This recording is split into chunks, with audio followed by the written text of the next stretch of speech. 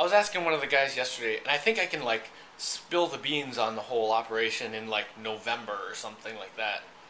You know, when it becomes public what the new stuff is. Then it won't be a secret, you know, I don't have to keep it under my hat or anything. Okay, but I have to go because in a little bit I'm going to be meeting the factory engineer guys again to work out some details. A lot of details, kind of. We have a lot of stuff to figure out. It's cool. Oh yeah, one of those other little details I should keep in mind is that if you can fit a pencil in something and have it squished, that's like a little kid's finger. That's no good. You have to make it so you can't get a pencil in any spot that squishes. So if there's a little tiny thing, that's okay. But if you can get a pencil in there and it can get stuck. Oh, and there's a drop test where they drop products from a certain height. It's like a few feet. And it has to be able to survive the drop test without breaking. Had a meeting with the toy safety guys today. Holy regulations, Batman! No wonder there's not so many cool toys. Those safety regulations kick the crap out of them. I think we're good though. I also gave the guys some detailed drawings for an updated design for one of the things that would make assembly super simple. It might be a little bit complicated to mold the pieces. But if they can mold the pieces, it'll be like one person could put the thing together in like 30 seconds. Sorry if I run out of battery. I'm almost out. I should have plugged my thing in while I was at the office. Didn't think about it. Anyway, I'm on my way out of Hong Kong, back on the train to the airport. And yesterday it was kind of an interesting experience having a whole bunch of like suits sitting around a conference table talking about my inventions. I was sitting on the table. Anyway, I know they must be pretty serious if they got that many suits in there.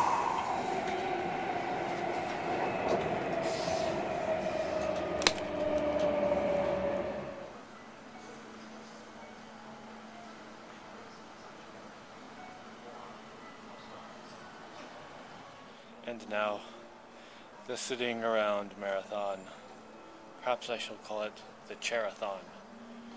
Oh, it's like 20 hours of sitting on my butt. Why can't the airplanes just have bunk beds? Oh, we could totally fit more people that way. And it would be so nice. Even if just half the seats were the bunk beds. And then the people who really want to sit down, which is probably no one, can sit in the chairs. Oh, check it out. I got a nice present from one of the guys in the office. I said I wanted to get some chopsticks while I was here. So I got this, stainless steel ones. I really like stainless steel. Pretty sweet. Last Hong Kong snack.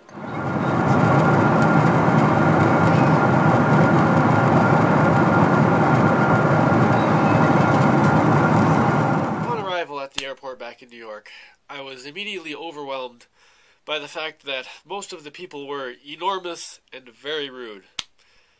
And then I remembered, oh yeah, that's what it's like here.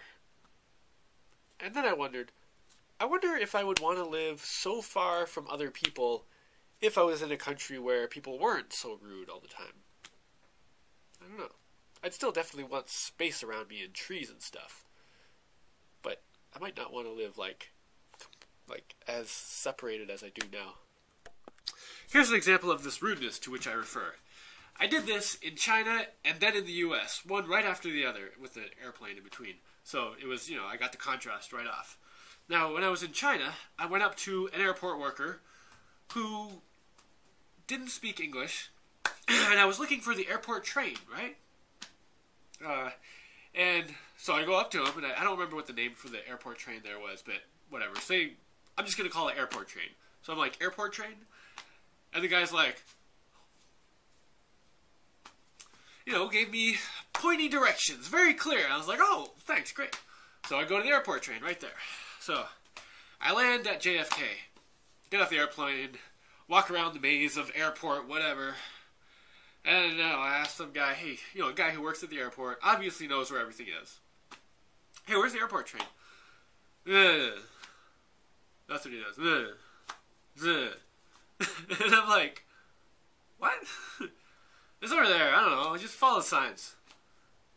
And I'm like, oh, wow, thanks. That was really helpful.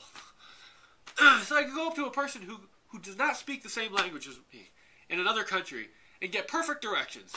And I come here, guy speaks, well, I shouldn't say perfect English. Guy can speak crappy English, but can't give me a simple answer. So that's one example. Here's the other example. Walking down the sidewalk. In Hong Kong, lots of people walk around the sidewalk. And in New York, people walk around on the sidewalk a lot.